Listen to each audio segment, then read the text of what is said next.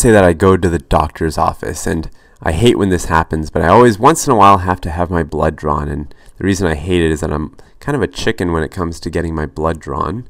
I don't like needles, but of course I do as I'm told, and I get my blood drawn. I just try to distract myself when the blood is actually filling that needle, and I usually look away, and before I know it, it's done, right? And so it's out of my mind, and I walk out of the office pretty happy because now I don't have to think about it anymore. But here's what I want to do now is kind of follow the path that this blood takes and think about what happens next after they draw the blood.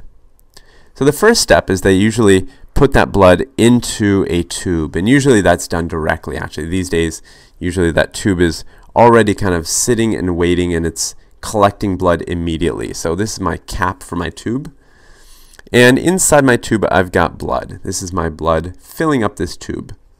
And this is kind of a special tube, and the thing to know about this tube is that on the walls of the tube is a chemical that basically prevents the blood from clotting. You don't want the blood to clot because it's hard to do any sort of lab work on it, and so this tube is very special in that way. It won't actually clot.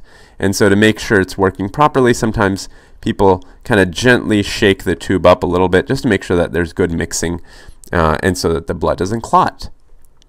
Now from there, the blood goes over to the lab. So there's a machine in the lab that takes blood from me, this is my blood, but also takes blood from other people. Let's say a few other patients in the hospital that day or in the clinic. And all of our blood is kind of labeled and put into this machine. And what the machine does is it spins. It basically spins really quickly. So all these tubes, they're attached, so they don't fly away, but they basically spin as well. And if all these tubes are spinning, then what it creates is a force. Call it the centrifugal force. And so this process is called centrifugation. Let me write it out here. Centrifugation. And the machine is called a centrifuge. So it's basically going to spin really quickly, kind of, let's say, in one direction or the other. And as a result, what happens is that the blood starts separating out, and the heavy parts of blood kind of go to the tip of the tube, and the less dense part of blood actually rises towards the lid. So after you've centrifuged, let's say you've actually gone through this process and you centrifuge the blood, now you have the same tube, but I'm going to show you kind of an after picture. So let's say this was before I actually spun the tube, and now I've got an after. This is my after picture. So after I spin the tube, what does it look like? Let me draw the tube, and the biggest kind of key difference here is that instead of having one similar looking kind of homogeneous liquid like we have before, now it actually starts looking really different. You've got 3 different layers. In fact, I'm going to draw all 3 layers for you. So this is the first layer, and this is the most impressive layer. The largest volume of our blood is going to be in this top layer. So remember, this is the least dense, right? It's not very dense, and that's why it stayed near the lid. And it's actually going to make up about 55% of our total volume. And we call it plasma. So if you've ever heard that word plasma, now you know what it means. And so if I was to take a drop of this stuff, let's say I took a little drop of this plasma, and I wanted to take a good hard look at what was in my drop. 90% of plasma is going to be nothing more than water. So that's interesting, right? Because the major part of blood is plasma, and the major part of plasma is water. So now you're seeing why it is that we always say, well, make sure you drink a lot of water, make sure you're hydrated, because a big part of your blood itself is water. In fact, that's true for the rest of your body as well, but I want to stress that it's true for blood as well. So that leaves the rest, right? We've got 90%, we have to get to 100. So 8%, what is 8% of this plasma made up of? It's protein. And let me give you some examples of this protein. So one would be, for example, albumin. And albumin, if you're not familiar with it, it's an important protein in your plasma that keeps the blood from, or the liquid from kind of leaking away out of the blood vessels. Another important protein would be antibody. And this, I'm sure you've heard of, but antibodies are basically involved in your immune system, making sure that you stay nice and healthy and don't get sick with infections. And another part of the protein, or another type of protein to kind of keep in mind, would be fibrinogen. And this is one important protein involved in clotting. And there are actually many other clotting factors, we call them, as well. So I'm just going to put clotting factors here. So these are proteins, things like albumin, antibody, fibrinogen. These are all proteins. Now we've still got 2% to account for, and this is going to be things like hormones, for example, and that could be something like insulin. We've got electrolytes. That could be something like sodium. And we've got also nutrients. So nutrients, that could be something, for example, like glucose. So these things all make up your plasma. So a lot of the things that we kind of think about, talk about, are all in your plasma, including, vitamins and things like that. So now another layer we have right below the plasma is here in white. And if I was to kind of zoom in on it, it would be a very, very tiny part of blood, less than 1%. And this is actually white blood cells. This layer contains white blood cells and platelets. So these are cellular parts of our blood. And they make up a very tiny bit, but they're a very important part of our blood, of course. Below this layer, so now the most dense layer of blood would be the red blood cells. So this is this last bit, and this, just to make it add up, would be about 45%. About 45%.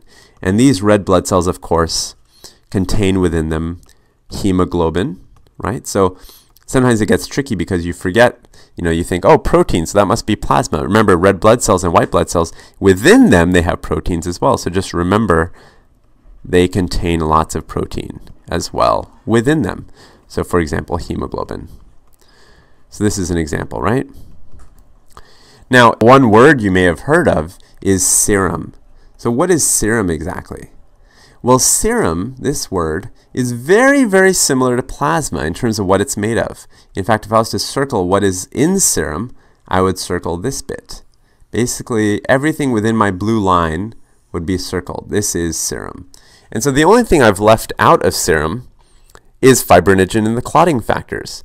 So plasma and serum, you can just remember being very similar, and the exception is that the serum does not include the fibrinogen and clotting factors. Now, looking down at the red blood cells, what can we learn from that? Well, you may have heard this term hematocrit. Hematocrit. And if this was my blood, if I actually had drawn my blood as I drew in this picture, and this was my blood, my hematocrit would have been 45%. And all that means is hematocrit equals volume taken up by red blood cells divided by the total volume.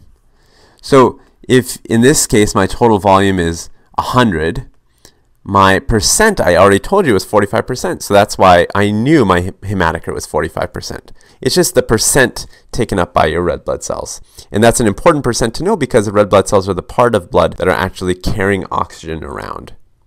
Now, to kind of stress this point of hematocrit further and maybe even kind of introduce a couple of new words, let me draw out 3 little vials of blood. So let's say I have 3 vials here, 1, 2, 3. And these are going to be 3 different people, let's say. But they're all very similar, same age, same gender. Because hematocrit, what is normal, is actually going to change depending on whether you're talking about a certain age, a certain gender, even depending on where you live in terms of altitude. Because let's say you live at the top of a mountain, that is going to affect your hematocrit as well. So a lot of things affect hematocrit. But let's say we have 3 people kind of very similar in those ways. Now the first person, let's say I'm going to draw out their blood here. Their plasma, let's say, is taking up this much of their total volume. The second person, their plasma is taking up this much of their total volume. And the third person, their plasma is taking up, let's say, a lot of their total volume. Let's say all the way down to here. So you've spun all 3, and this is what you've gotten. Of course, all 3 still have white blood cells. Got to draw that in. And they have platelets. Of course, that's this tiny little layer, less than 1% we said. And the remainder then has to be red blood cells. So this is the red blood cell layer right here. This is the red blood cell layer. And it's really large here for this second individual.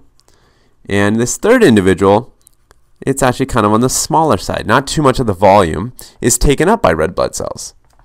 So here, if I was to kind of go through and label these folks, I would say, well, this first person is what I would call normal.